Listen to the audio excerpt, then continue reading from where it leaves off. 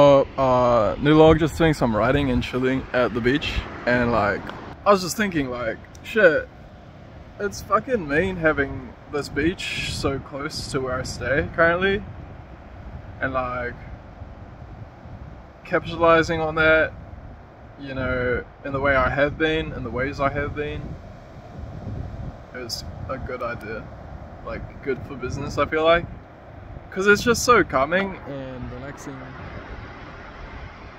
like soaking up the scenery and enjoying myself. The sound of the waves is very hypnotizing to me, plus the cool breeze and the temperature, it's like solid.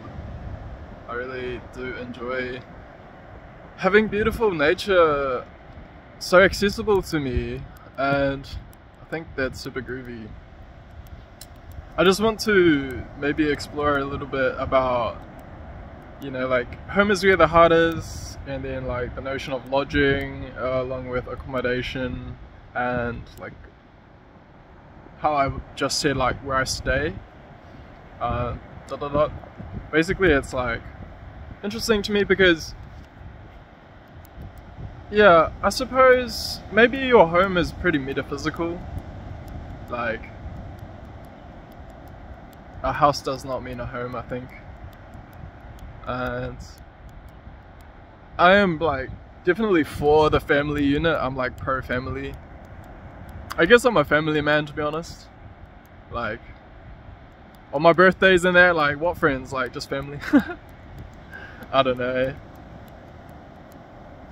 I feel like, yeah, hopefully I can have a healthy social life and a healthy sex life, a healthy love life, a healthy nightlife, you know, just healthier and healthier, I hope.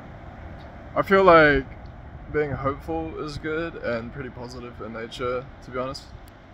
And I also feel as though hypnosis and then auto-hypnosis plus auto-suggestion sense is super awesome, and it's almost as though like magic is that, or like basically auto-hypnosis is a form of magic essentially. When you examine it, it's so closely aligned with psychedelic experiences, and consciousness really makes me think that perhaps linguistics really is fundamental to perceivable reality. And it makes sense that something like auto-suggestion is a way to utilize language in a self-aware way, where self may be including reality or perceived reality.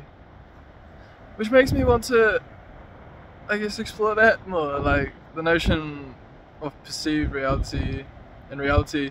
It makes me think of what I was thinking about earlier this morning, like value and perceived value. I feel like, you know, getting back to those two types of people, maybe the hinderers, let's call them, like they, instead of wanting to, let's say, like share, they want to commodify and lock down and like occlude. Whereas the natural instinct for someone like me is to share and help and provide value.